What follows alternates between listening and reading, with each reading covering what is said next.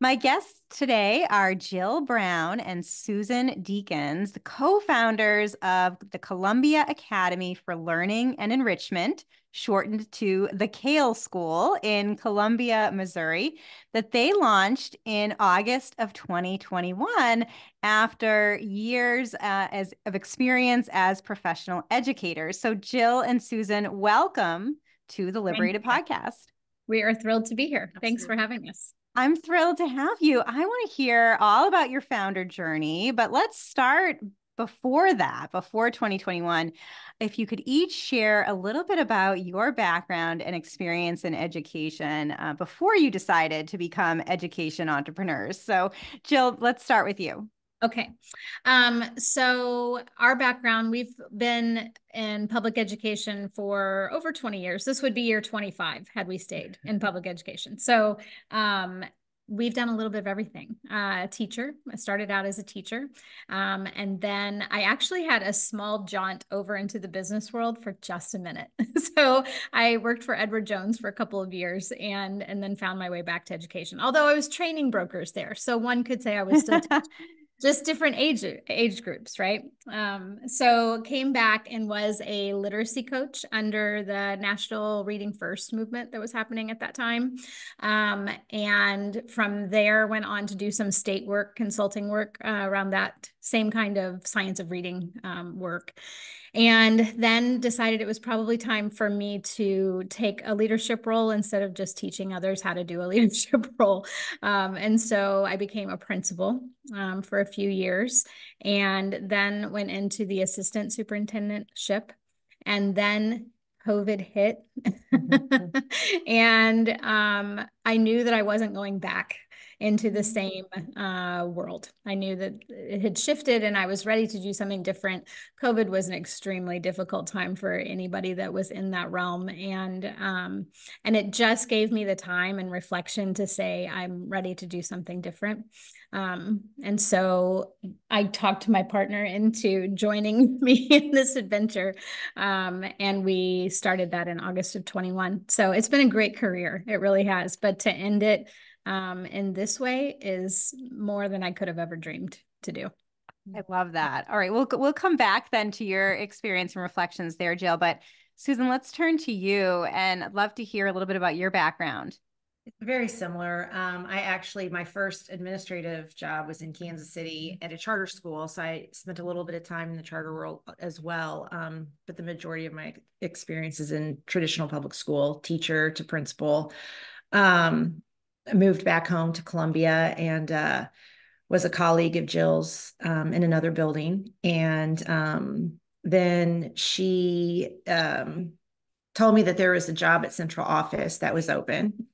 And I talked to her about applying for it, and I don't know why to this day. However, I do feel like that the second effort on her part to do like something more like educational entrepreneurship together, she owed me this. She owed me this after a central office gig during COVID. So That's fair. but for 2 years, I was the K-12 executive director in the local school district in which she was serving as assistant superintendent. And we were colleagues, but we serve a very large school district here. And so we didn't really know each other. We weren't close. That was it. And that kind of changed a little bit as I worked more closely with her day in and day out in my role as executive director. And that's kind of where, like, you're in the car driving from building to building and you talk philosophy, or, you get to know someone's, like inner passions, I guess. And that's kind of where I got to really know Jill as a professional and as a person.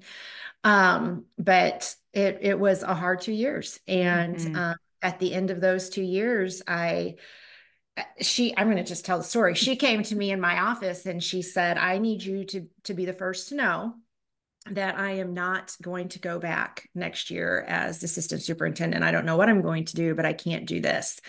And I said, and then she said, if you're looking for a job change, I think you'd be a great candidate for my job, which I've watched her now for 2 years, like work herself to the bone. And I said, no, I don't. No, thank you. No, thank you. I thought you were my friend. But I don't really want your job. And furthermore, I hadn't told you this, but I'm not coming back in my job. Ah. So I don't know what it's going to look like for me next year, but I can't do this anymore. And we both just kind of stared at each other like we hadn't had that conversation. So it was very like organic, like it was just in the moment. And from there, it kind of, you start dreaming a little bit. Dreams like, well, wouldn't it be great to do a school that was just about kids, and the problems we solved were kids' problems, right? Like we're just here to support and to serve kids, and the adults are always second to the needs of the kids, and that's where our passion is. And we want to serve all kids, and we want to serve kids well. And it just, and then you have a glass of wine and you talk a little bit more, and then you have another glass of wine, and then so that's, I'm kind of blending probably where the direction this conversation will head next, but that's where I was, and kind of next steps on how we started this adventure together. I love that. I want to go into some more detail on the startup process, including the preferred brands of wine that you suggest all prospective education entrepreneurs consume. We have some. But backing up just a bit. So, Jill, you mentioned that, you had a little bit of a business stint at Edward Jones for a bit, but for the most part in education. Had you ever thought about being an education entrepreneur, starting your own school, starting a small business of any sort before COVID hit? I actually was a consultant for quite a few years, and I still do that work. So in between the state work and when I became a principal, I was finishing my PhD. And at that time, I could no longer work for the state agency while also being a grad assistant at the University of Missouri. So I had to kind of leap at that point, and I kept all my schools that I was consulting for. And I just did it on my own. And so I had opened an LLC and kind of gotten a taste of what that was, but it was just by myself. I already had the schools. I didn't have to market. Like there was a big piece of that was much easier than what we have done in this round. But I've always thought, gosh, if you just didn't have the barriers, what could you do? And so I had enough of the taste of it, and I knew that it was feasible because of the work that I had done. I just wanted to do it with someone. It wasn't something that I wanted to go back and do by myself. And if I published a book in 2019. And I love doing my reading work, and I still do that with schools. I still consult today. And I was really just going to probably do that and open a tutoring center of my own. And had I been on my own, that's probably what I would have done. It was Susan's idea to create the whole school. So she goes, well, if we're going to do this, our own children were young. So we actually have children that are the same age in the same grade. And so when we kept talking, it was more of a, well, why don't we start K2, because our kids can be with us and we can grow this as we grow. Of course, things take off a little faster than you're ready for sometimes. But really, that's kind of where it went from me wanting to do tutoring and consulting to Susan saying yes to let's build a school, let's start K2, and look out now. In about 2 months. Yeah. That's the thing, right? 2 months. Yeah. We both committed in January of 21, and we had a place rented in April of 21, and we had kids in August. So I think though, the background there, all we knew how to do was run schools. So that part of the education part has not been the difficult piece. It is the marketing and the business, and we've always just had public money, and so how to build that piece, it was the business side that was the harder part, to get going. Yeah, for sure. Really interesting. What about you, Susan? Had you thought about being an education entrepreneur or an entrepreneur of any kind before COVID? Okay. No, I didn't even which is kind of what's so exciting, right? And so this might shock you, Carrie, but I'm not a spring chicken. I'm not like super young, right? And so I'm into this career. And when Jill and I started doing this, I will never forget, she called me and she said, there are these things called microschools.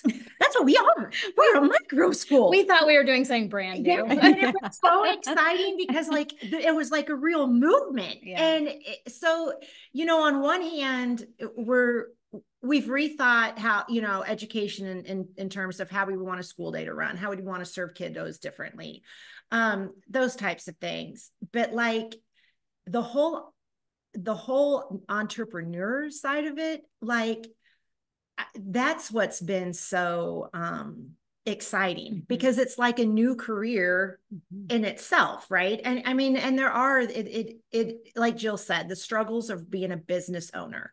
We don't have that background. I will tell you, her experience in Edward Jones has been priceless, right? And so like one of the things that, and I'll just say, I think we're institutionalized in public education is your teacher retirement.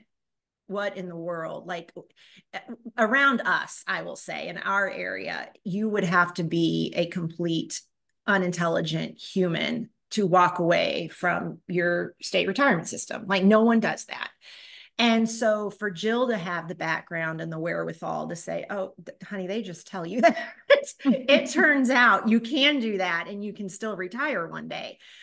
Things like that from business accounting practices, her background there, even though it was a small stint and who knew this would be the story later, that's been huge for the business. I will say that because no question, learning the business has been, that's the hill we climb, you know, the education. It's so much fun because this is how we wanted to do school for so long, but the business. So it's kind of nice. I mean, no, I hadn't really thought about it. I didn't know. I mean, I knew there were private schools. I knew there were public schools. I knew there were charter schools. But this whole notion that there's this movement out that wants to meet every single kid exactly where they are. Like we really thought that might just be our own very No, I think it's what every educator wants to. It is what every educator wants to do. But you think you can't do it. That's it. And I think that's the big piece for me. And when I talk to, you know, founders who come to us, it's like getting them to believe in themselves enough to say, no, you really can take what you know and create this great environment that has lived in your mind probably since you entered your degree program, you know, but it probably can't play out in the current system the way you want it to. And so you have to give up some things. And that's the hard part because they are very indoctrinated into you do a certain thing, you believe a certain thing, you handle things a certain way. And then to say, no, actually, that's just the paradigm you've been taught. You can do it differently the way you want to do it. And here, let us help you, you know. That's been exciting to help other people get started. I just love that. So you launched relatively quickly.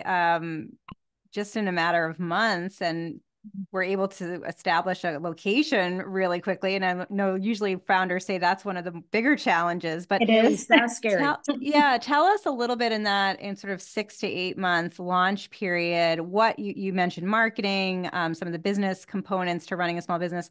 What sort of stands out to you during that pre-launch time as some of the biggest startup challenges?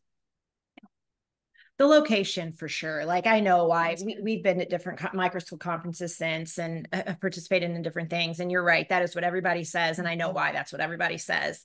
I think number one, it's scary, right? Because it's worrisome, like, because you have to have a place, but also like in our community, people just don't rent where kids are going to be. Right. And so like, there's a lot of office space opportunities around town, but that doesn't mean they're going to allow students or children in those buildings. So we happened to find a chiropractor in town who had, he owned the whole building and the bottom of the building, which was like a walkout. So, you know, like they walk out onto the parking lot and there was like a cute little gazebo back there and some really pretty green space. But it was small. It was like, it was a doctor's office. And he loved the idea of having kids in his building. Some of his patients were children, and they were really passionate about helping us get started. And so that was a blessing, because I know why that's a stressor. And then the other thing that we have heard people share with us, we're now in a church and supporting local churches by having someone in their building besides just on Sunday, has been a good business move, I would say, for a lot of churches that are hosting and supporting micro schools right now. It's not necessarily we aren't affiliated with the church. We don't have any ties to the church outside of our rent payment every month. But it's been a great place to grow. So, when we left that original smaller space into another place where we could grow, that's been, but I would say keeping, always taking time to appreciate the journey you're on, because it's spectacular, right? I mean, like, you touch the lives of so many kiddos and the parents, and like the whole reason why you got into education was to serve. And like, when you're in this journey, you get to feel that, right? And so in traditional public school settings, the more you go in terms of that leadership, down that leadership path, the further away from those folks, further away from teachers you get, the further away from students you get, the further away from parents you get. And so to go from a central office job where I missed that so very much, to come right back and just like, that's fulfilling. And so you want to take time to enjoy that and embrace that and appreciate that. But I think as a business owner and being good stewards of the tuition money that families are providing for you, you also have to have the wherewithal to think, now, when I hit this many children, is this building going to hold me, or do I need to find a different space, so that it doesn't feel like knee-jerk reactions. It feels like it's thoughtful, it's been planful. You start talking to parents, this space it's fabulous. This space is fabulous. We love this for this, but I also see our kids struggling with this. We also see our kids struggling with space. We're not, and then they start becoming aware of it. And so then, like, the whole community is looking for a next best space for you. And so I think just the space, we have learned, the more open you are with people and just letting them know this is kind of where we are right now. We're going to be needing to have a change soon, because we've maxed out more space. Just keep your eyes out. And it is amazing to me. Parents will text, parents will email, they'll catch us at the pickup line. Oh, have you thought about, I just saw. So I think letting people in your community know that you're maybe looking for change, and always be thinking about what next is important, I would say, with the space issue. Because that, I know your question was, what's a big issue? The space issue is big. It will always be big. Yeah. I think that and the marketing piece, that was the hard. We would stare at each other and say, we have no idea what to post. One, we didn't know how to use Canva. Like, that was not our world. Facebook Lives. We would literally just kind of stare at the screen, not knowing at all what to post or how to say it. And as soon as we could spend some of our money to hire someone, we did. And so we got some help. I would listen to podcasts. I would, do research on how to do that. But we spent an exorbitant amount of time, I would say. We might have had to have some cocktails for those too. Yeah. Since we're old friends now, Carrie, what I need to know is, in order for us, those first couple of Facebook, like, what are those? Facebook, well, we would do like a video. We would do a video. Right. I don't know what they're called, but where you put the little phone up and you got to talk to it, right? Like you're talking to people, and nobody does that except business. I mean, I don't do that. And it might take us 3 hours to shoot. I'm not kidding you. A 2-minute video. A 2-minute maybe video. And so then we would maybe have to have a sip, a cocktail or something to help kind of get through it. Get through that. And so I don't know where along the way something gave, but now we can do those more efficiently. But like Jill said, that's hard stuff, because it's way out of your comfort zone. We had no idea how to get people. And I think we were lucky, because we were educators in our town. People knew who we were. And so I think that helped us for sure to get some of those early families. And, everyone says, how do you grow? And the truth that you don't want to hear is that it's word of mouth and referral. And no one wants to hear that. And it's really hard to hear when you first start out, because you think this is going to take so long. And It does take, I mean, we started with 10 kids, 7 of which were paying, the other 3 were ours or another lady that helped us get started. And, so we didn't pay ourselves for months. And, so planning for those things, planning the business side of it and the location. I think those were the 3 biggest For sure. pieces when we first got started. So you opened in August of 2021 with 10 kids, and including some of your own. Yeah. And tell us about that first year. What was that like? It was the best year.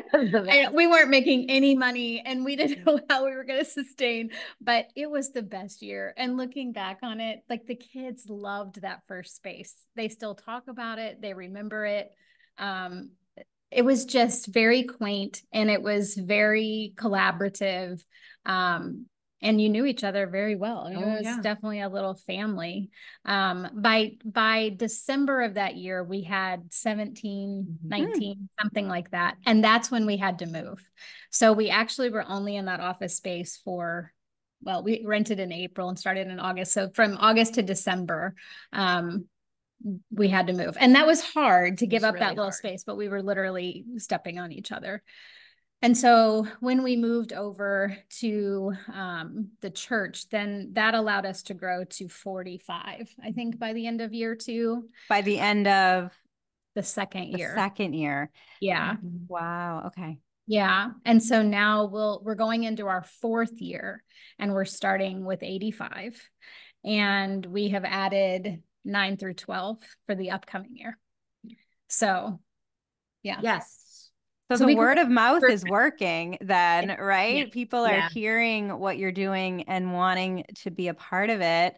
Yeah. Susan, maybe you can talk a little bit about the Kale School. Tell us about the model. How does it run? Well, so we consider ourselves a whole child approach to learning, which in a nutshell means we're going to have high expectations for kids. We're going to support them in doing hard things. So we'll provide the structure, but we want them to know what working hard and feeling good about the work you produce feels like. We also support the social emotional needs of kids. And I will just tell you, as long as we've been educators, I never remember a time where that is more important for kids. And so the academic piece is important. It's high, high levels of expectations there, but then scaffolding that and also supporting through the social emotional needs of children is kind of in a nutshell. That's the whole child approach. So decisions are made there, right? So like what's best for kids. And sometimes that means we change a whole school schedule because we have 6 first graders that need a next level in math. And right now they can't access that math teacher because that's where the schedule is. So we do multi-age. We serve kids where their next best need is. And so our kids move. So if a student has dyslexia, they might, great, that's fine. Jill has that extensive background to plan and be very programmatic and thoughtful in how we're going to help those students move along, or any student with complex reading needs. But all our kids are moving, right? So like we assess them all not to see whether or not they can get in. We take all kids. That doesn't matter to us. We believe in what we're doing, and we believe that we can support kids academically. So that's what we want to do. We put them in groups, in smaller groups, and they move throughout, especially the core subject areas, reading, writing, math. And we teach small groups of kids all morning long, and they move to different adults. It's important for us that we hire teachers with a lot high capacity, right? So like they all have master's degrees. We're both doctorate level educators, couple of specialists. So they have to be really good. Our math teacher, she's a doctor level math teacher. She's taught all the way through college. She's taught young teachers how to be math teachers. And our goal in doing that is to never, from a structure, a place of structure, put a glass ceiling on kids, right? So I'll give you an example. So we have a student who's going to be an 8th grader this year. And he's a brilliant mathematician. He's brilliant. And I told Jill I taught math our first year when we had all the 10 kids, and I guess he'll be a 7th grader. And he was in 4th grade. And I said, I can teach this kiddo for 1 year. After that, we're not doing right by him. We're not doing right by his family if we don't get another math mind in here, because he is way beyond what I can do. And so that's what we did. And that teacher had taught all the way through calculus and high school math. And so there was nothing that this child was going to encounter that she couldn't explain, and not just explain one way, but explain multiple ways. And so she retires at the end of this year. Then we hire the one I was just telling you about, another PhD level math teacher. She's taught through college. And so she's passionate about her curriculum, right? She's passionate about the math, but she's also student focused.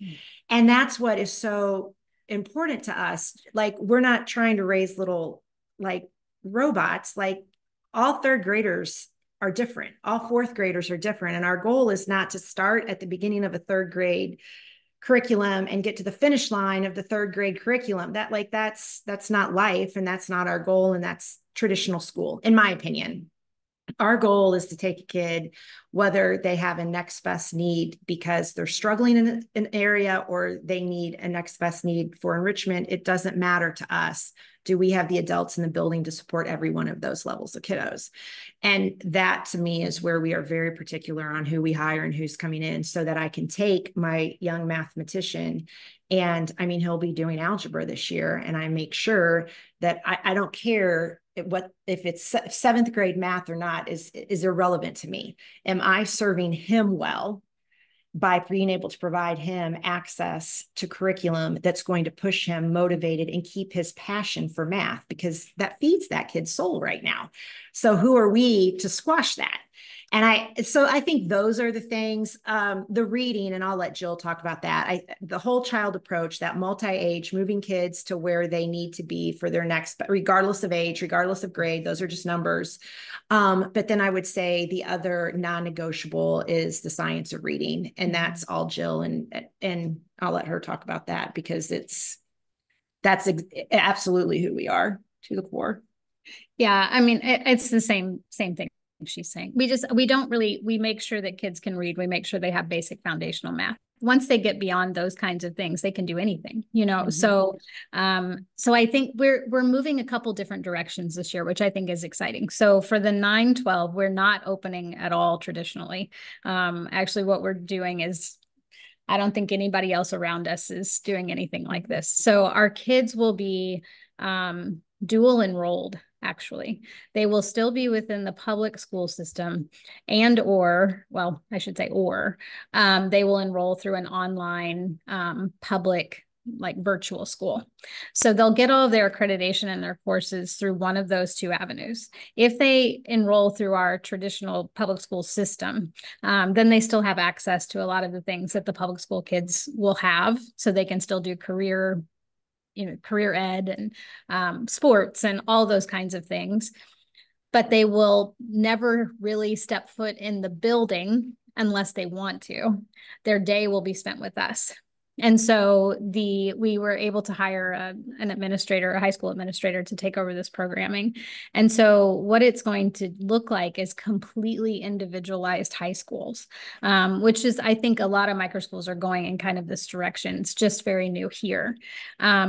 So while they get their coursework, and he'll help them through their coursework, he's building the individualized plan that allows them to do anything else they want to do.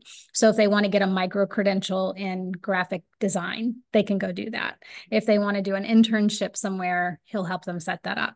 If they want to do a trip somewhere, they'll do the trip. And so it's letting them control their coursework in the speed in which they need to do it.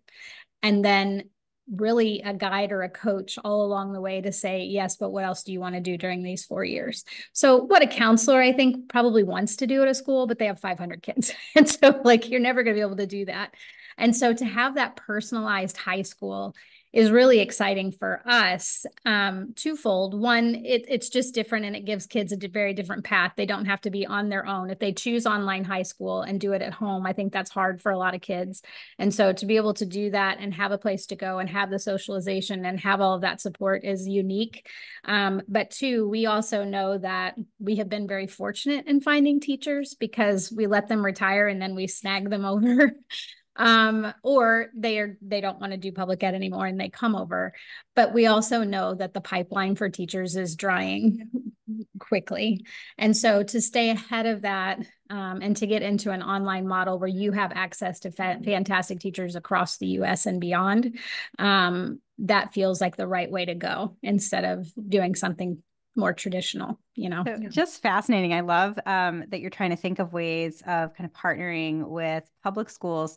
Tell me a little bit more about how this works for students that are enrolling through a district. It sounds like they're enrolling through a district online school. And then what is the financial model for that? Because are they then also paying out of pocket to attend your program? How is that working? Yeah.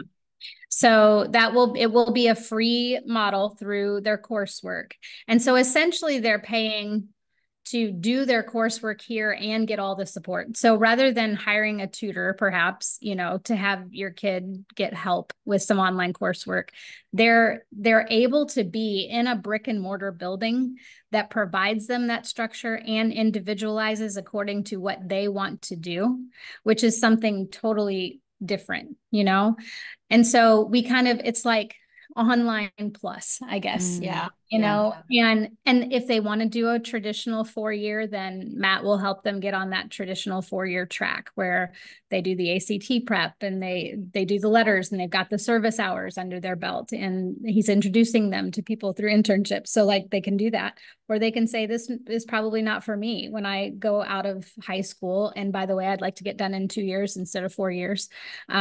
I can go on this more vocational track, and I can make sure that I come out with what I need to be able to go into the workforce if I want to do that. So I think it's just really personalizing. Yeah. And we have our own curriculum that will align with that. That is all around like the executive functioning skills, the building of a professional, the time management, executive functioning, but the collaboration, the cooperation. So doing projects, doing seminars, those are things that are life-changing for kids, and that need to build the social emotional support in young students is not changing when they get to high school. Like that's just the trajectory that we've seen. It only ramps up in middle school and again in high school.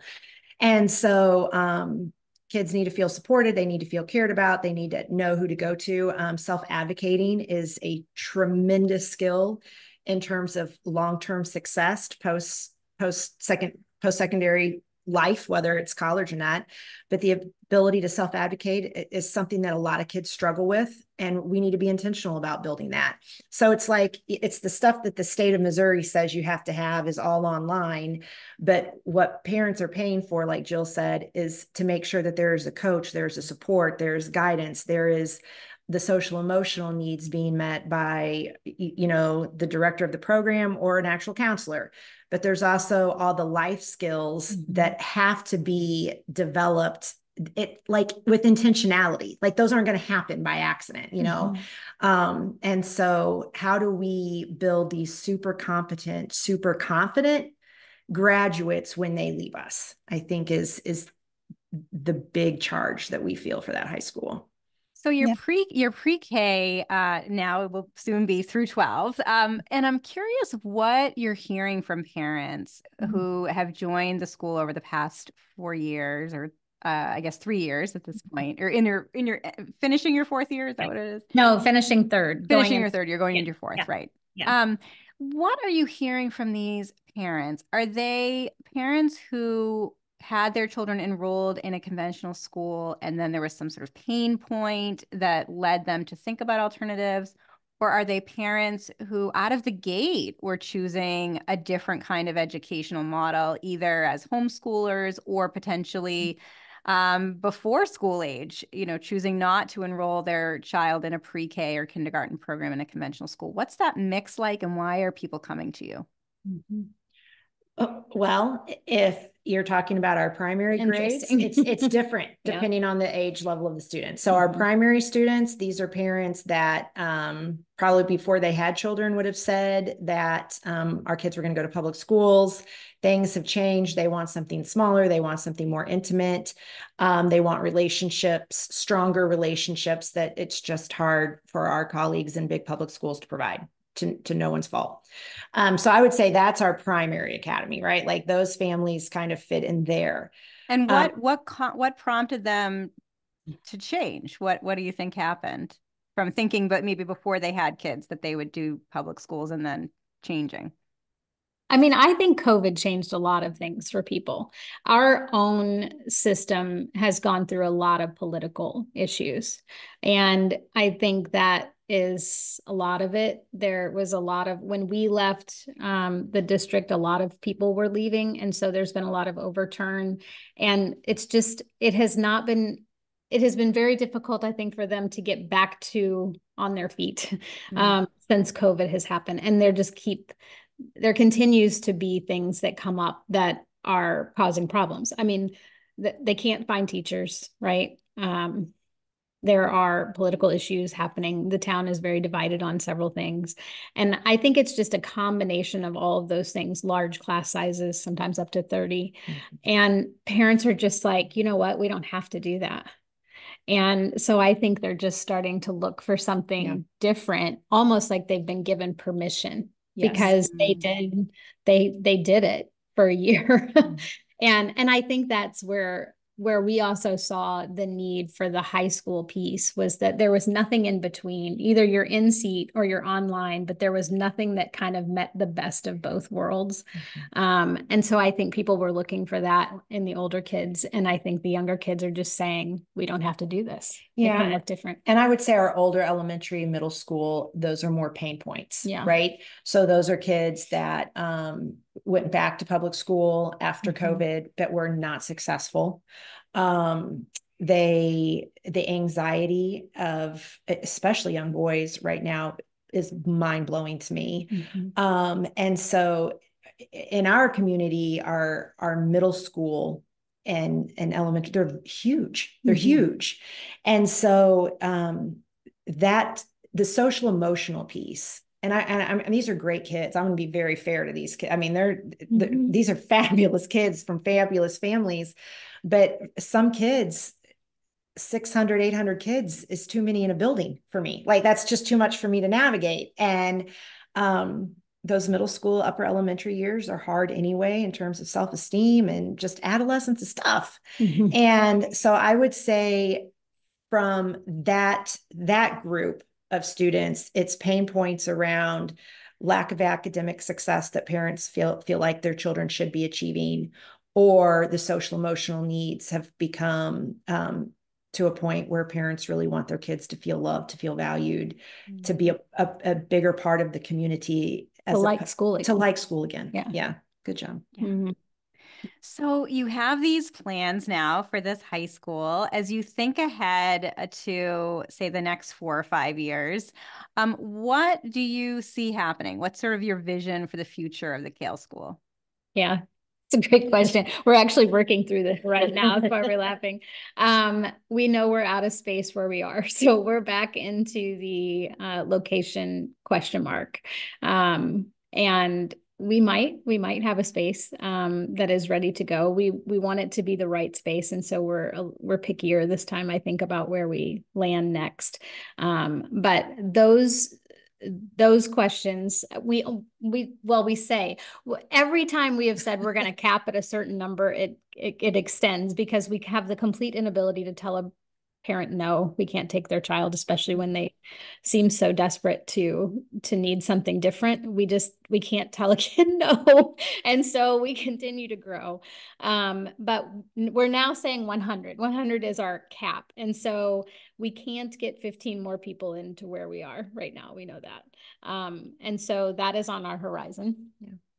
We also have a second business that we run, Kale Education and Company, and it's kind of like a sister company that still does consulting work and some tutoring work, but we really want to get into the field of helping other microschool people. And so we are completely changing that website around to target microschool founders. It's not, there are some in Missouri, but we would love to become a hub where we can do some more work at that higher level to help other people just, I don't know, take the leap and help kids.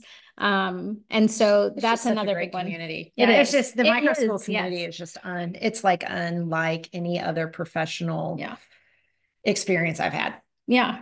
Yeah, it really is. It's all so welcoming. And for us, we see it every time we go to a conference. Like public school conferences aren't like microschool conferences. It's more of like here's what you have to do. Here's a top down. Make sure you do this. Don't you dare do that. And that's not at all what the microschooling community is like. It's like, great, what do you want to do? We'll help you get there. And I remember the first one we went to, we looked at each other and we were like, no one's ever said that to us as educators. Like that has never been, and to deprogram ourselves out of that has been really difficult. That's true. Because we don't have we've never had the permission to do things differently. And so, helping other educators that have been in another, like in the public field or doing something different, helping them make that leap is important to us. And so we're hoping to grow that side too. That's exciting for us. Yeah. I love that. You've said a couple of things, the sort of overlapping themes here. Jill, you said sort of you have permission to do things now that you as educators probably always felt were the right things to do. And then earlier, you were both talking about parents having permission now to look at alternatives too. So it's sort of teachers and parents being given the permission to explore different kinds of educational models and look at more personalized, joyful education spaces. Do you see that momentum continuing? I do. I really think that it is the exact perfect storm of what's happening, I think, in the educational landscape. It's been happening for a long time. I think COVID did a couple of things. It taught our teachers free of charge how to do things online. And so they all of a sudden were open to a whole new world of how to access children and help children. So I think that they kind of got that taste of, oh, I could do something a little bit different. And I think there's just been such a storm within public education that frankly is not going to get better. I really don't see that changing. There's too many issues. There's too many barriers. There's not enough teachers. The pay and the benefits are not, the retirement system is not going to keep these young teachers in the profession. It's not, they don't even think like that. It's just a different generation of people, I think. And so I was listening to a podcast and I always go back to it because it was Luca Perry's work. It was, he had someone on and he said, some of us have decided that we're just going to work system adjacent because we can't root for the public school system to completely fail, but we know it's failing. And so while we continue to try to help our colleagues there the best we can, we also are going to work system adjacent to help the kids that it just can't help. And I thought that's what we're doing, and I do think it's the future of education. I mean, when I think about what people could be doing, we know there's a better way and we know the current system doesn't work. And so I believe that more and more educators are going to say, forget it. I'm a professional. I'll just go do this myself and we'll do it the right way. And I do worry in the back of my head about legislation and how will they try to keep those things down. And I know different states deal with different things on that. Missouri is very slow to do things. We're not leading the charge per se. So we're fortunate, here to be able to just say you're opening private and start doing the work. So I think it'll be interesting. I do, but I think the microschool movement is real. I do. And I think the more we can support each other, the grassroots effort of that is amazing. Yeah. So it is amazing. And you're very much a part of that, not only in building the successful Kale School, which is getting to the point of no longer necessarily being so micro because you have so much demand, Yeah. but then also as part of that, helping to activate other education entrepreneurs to benefit from your knowledge and your support through your consulting practice. So if my listeners and viewers want to learn more about both the Kale School and follow your progress there, as well as the services you offer to help support prospective education entrepreneurs, what is the best way for them to reach you? Yeah.